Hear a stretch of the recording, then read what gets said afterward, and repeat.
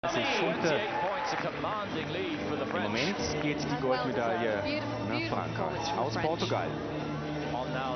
Gloria Batista und Enrique Martins.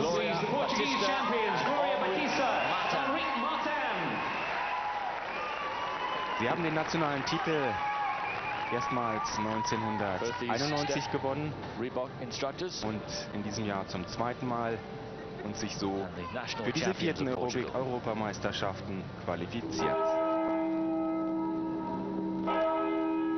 Dem Einfallsreichtum sind keine Grenzen gesetzt. Nur die 4 Pflichtteile, die müssen möglichst synchron bei den Paaren zu sehen sein.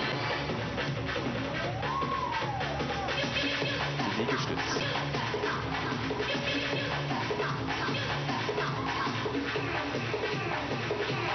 Vorbildlich gerade der Rückenbereich.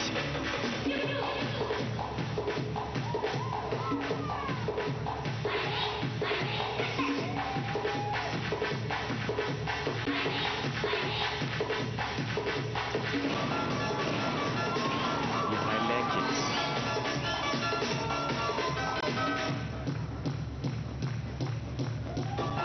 Jumping Jacks.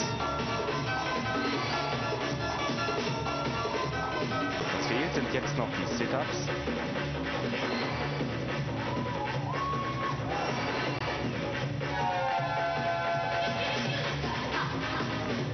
Einarmige Liegestütze nicht gefordert. Der Beckenbereich bleibt auf dem Boden.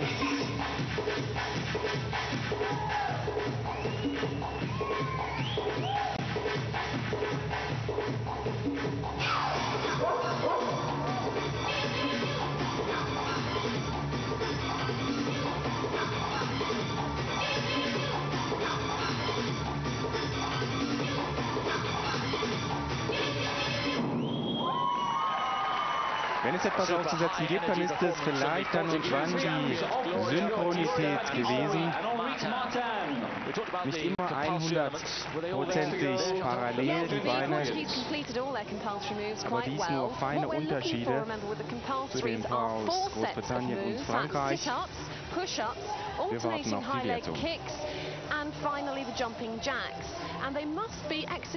Die Zeitlupe zeigt dies deutlicher, aber die Punktrichter haben nicht die Möglichkeit, sich das Ganze noch einmal in der Verlangsamung anzuschauen.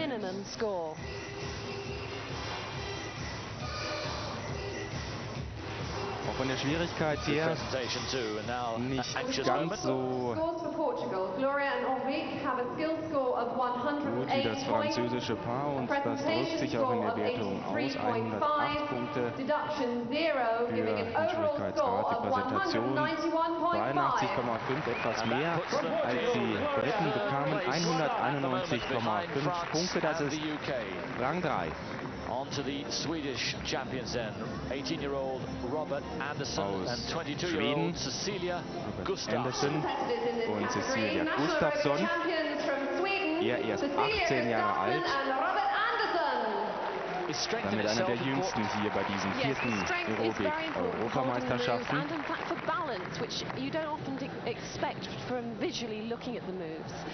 Cecilia, seine Partnerin, 4 Jahre älter. Aber alles in allem ein sehr junges Paar, das wir mit Sicherheit in den kommenden Jahren wiedersehen werden.